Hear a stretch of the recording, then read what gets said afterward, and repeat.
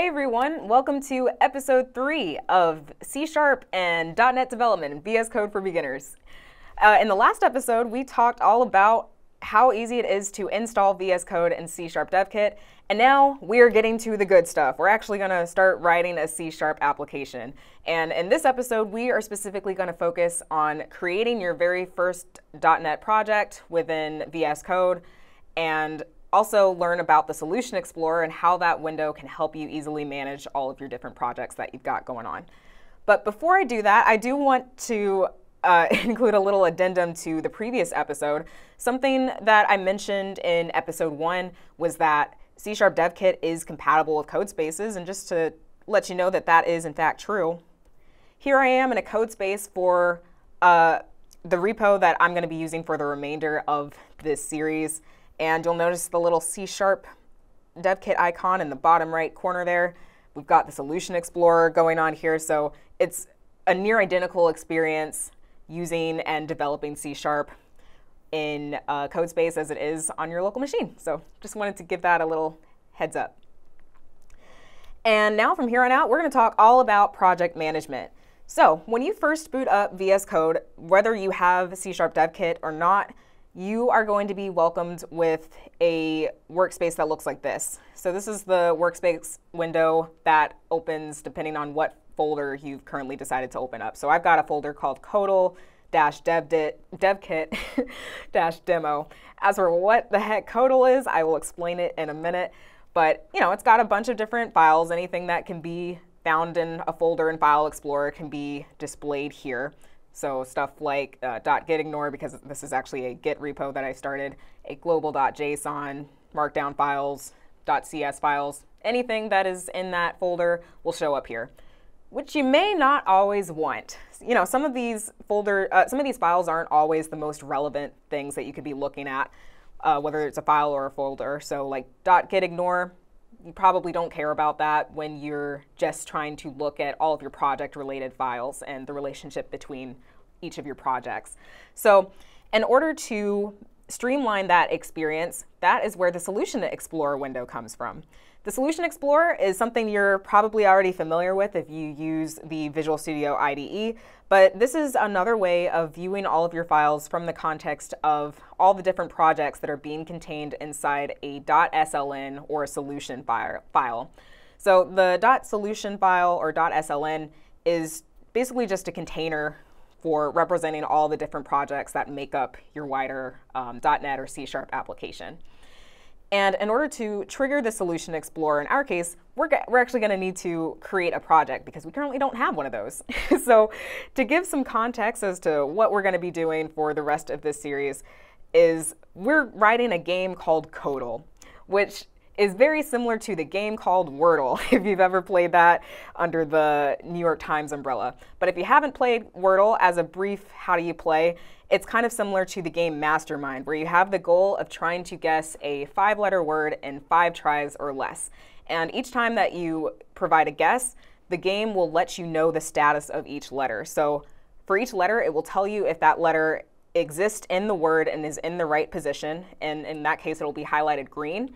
The letter will be highlighted yellow if the letter is in the word, but it's in the wrong position. And then finally, if the letter does not exist in the word at all, then it will be highlighted gray. So we're going to make a very similar game with the same rules, except I thought it would be really fun and nerdy to have all of the potential words or potential answers be programming related, hence the word codal. So sorry, I like my puns. Sorry, not sorry. And if you'd like to follow along from this episode and onward, the link to the corresponding source code is below. And for this particular episode, you can swap on over to the project management branch to see exactly what I'm seeing right now. And so now it is time to add our first project. So to do that, we've got a couple ways of doing it. We can access it from the Solution Explorer, but I want to highlight the command palette real quick, which is accessed by the only keyboard shortcut you will ever need to remember for VS Code, which is Control-Shift-P. And this is a really cool window, and it makes up the core aside from extensions of what VS Code is all about, it is a massive window that gives you a bunch of different command and task options that you can choose to execute directly from this window. So it's like having both a search function and a command execution function all in one window. So Control-Shift-P, remember that one. That is the only keyboard shortcut you'll ever need as somebody who is really bad at remembering keyboard shortcuts. And this window continues to expand as you continue to add different extensions, and C# Dev Kit is no exception. So if I were to write .net up top here, then I'll get access to a lot of related commands that I can choose to use here, one of which is New Project. So I'm going to select .net New Project. And from there, C# Dev Kit gives you a drop-down of a bunch of different project templates that I can start with. Going the template route is really nice because it saves you the trouble of having to set up all of this initial, not so fun, almost kind of framework type code that you need to actually get your app to run successfully. VS Code in this case will do all of that for you with this template. And essentially, once you select that template as your project, you could easily just hit F5 right from there without you having to add any additional code, and it should run successfully. So you have the confidence knowing that you have a working project from the jump, and from there you can expand it and go wild with whatever it is that you want to accomplish from there. So in my case, I want to create a web app using the Blazor WebAssembly app.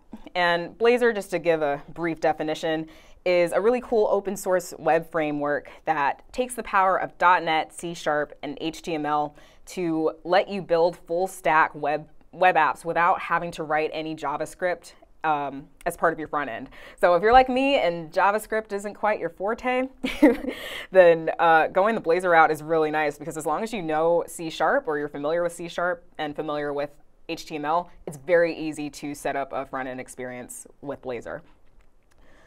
So from there, we are going to select that template, and then I got to name it. So I'm going to call mine Codal. And then choose your directory. I'm going to choose the default. And there it is. So you'll notice that that project also gets added to your regular Workspace environment. But I think for the remainder of this particular episode, I'm going to hang out with the Solution Explorer for the most part and take a look at this. So now you can see you have a very streamlined experience from the perspective of projects. So when I created that first project, I have a solution that was created called Codal as well. And again, you can check it out in the Workspace. You can see the .sln file in action if you really want to see the full details here. And you can use both windows at the same time, which is nice. So if you do care about some of these other miscellaneous files that don't necessarily relate directly to projects, then you can look at that too. All right, so I've got my Codal web app started here. That's all well and good. But now I need to actually add an additional project, because this game isn't going to be anything unless we have game logic attached to it at the end of the day. So fortunately for us, I've already created a project that contains all of the game logic and all of the game evaluation that is needed for the user to actually play this game successfully. And it's called Codal Logic. So let's go ahead and add an existing project using the Solution Explorer. So I can right-click the solution up top and then select Add Existing Project. And we'll navigate over to the project that I'm interested in, which is Codal Logic. And then I'm going to select the .csproj file. And there we are. Pretty simple. So I've got my Codal Logic project.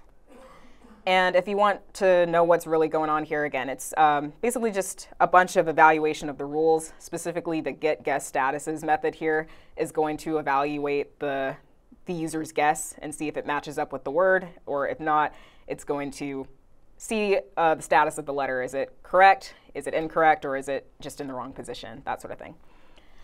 And at this point, we've got two projects, but we still can't really do anything with Codal Logic, because the Codal project doesn't really know that Codal Logic exists yet. And that's because we haven't added a project reference to it. So to do that, we can right-click on Codal and select Add Project Reference. And then you'll get a drop down of all the different projects that you've got in your solution that you can add a reference to. And just to make it cooler and easier to see, I'm actually going to open up the csproj file for Codal before I do that. All right, so let's add Codal logic. And you'll see that the csproj file for Codal got populated with a new product reference that is referencing Codal logic. So this is something that you can do via the Solution Explorer, and it will automatically add this for you, which is great. But if you really want to do it manually, you can do that as well. Personally, I don't like to go the manual route because it invites user error, and I don't want to spend my time debugging just because I got the area path or the relative path wrong or something like that. So the option is there, though. And from there, we've got a project that is able to reference the Codal logic project for all of our game logic. And now we actually need to go ahead and add a related file where we can implement the game itself. So under Pages, and all of this is a result of the template that I'm using here, which is really cool. So when we hit F5 at the end of this particular episode, you're going to see some stuff up there that I didn't code, but that's because it was part of the template, which is nice. But I am going to expand the Pages folder that's here with a new file, which I can add directly from the Solution Explorer.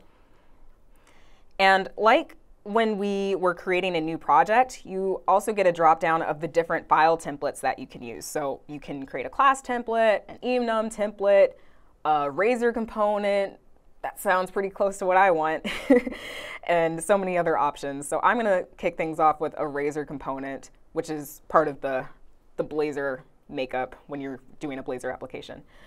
So I'm going to name the file. I don't want to call it Pages, so let's call it Play Codal. All right, so there is our Razor file. It's already been started for us, and we're almost good to go here.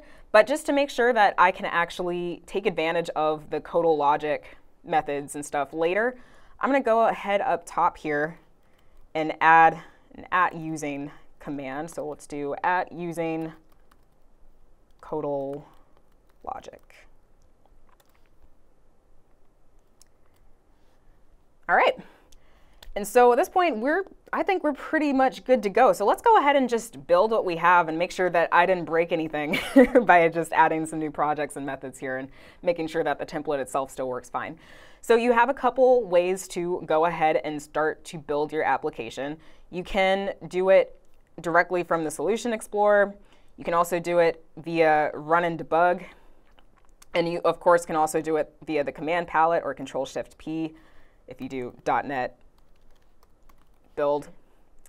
But in my case, I'm just going to use good old F5, which you can also access by just going to Run and hitting F5.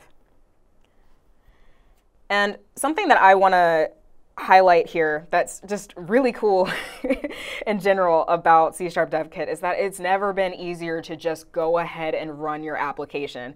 It's easy to take for granted now once you have the C# Dev Kit extension installed, but if you didn't have that installed, you'd have to configure a separate JSON file and do all of this other work that you don't want to do. You just want to be able to run your code, dang it.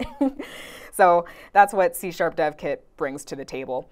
Now, if you're experiencing a slightly different experience, because maybe this is the first time you're actually hitting F5 on your code, I cheated a little bit and was running some of this earlier, you might be prompted with a drop-down as to which debugger you want to attach to.